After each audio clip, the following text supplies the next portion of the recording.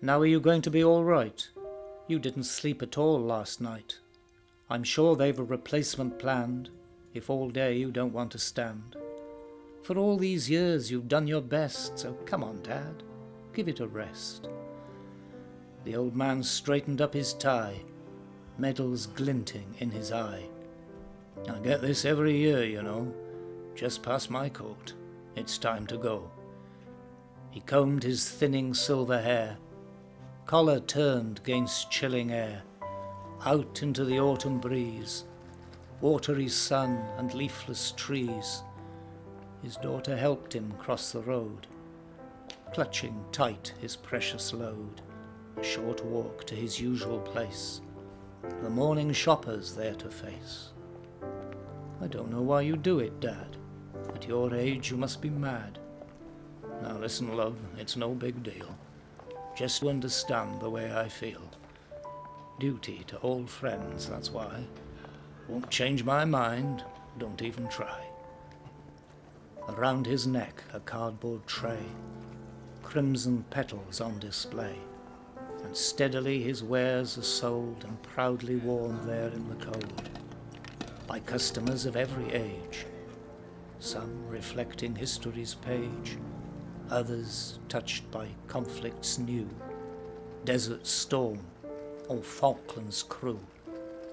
Thank you. What more can I say? The collecting tin begins to weigh, but now and then his thoughts drift back to one grey morning's dawn attack, and memories of some foreign place, of trembling hands and frightened face, sweating brow and numbed with fear, still yet to see his 20th year. A barrage tore the sullen sky, screamed o'erhead with banshee cry.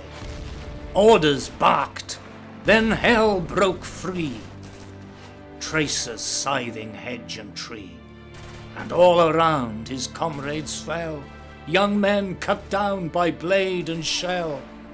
Cross bloodied grass crawled khaki boys, amidst the blur of fire and noise.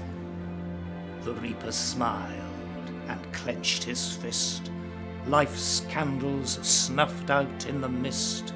Live or die, a frantic dash, blast, concussion, blinding flash.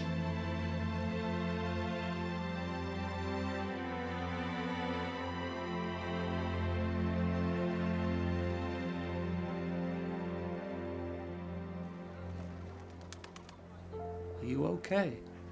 Words broke the spell. Come on home. You don't look well.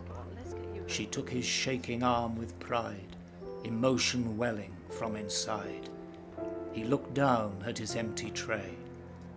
Suppose you're right. 'Twas a long day.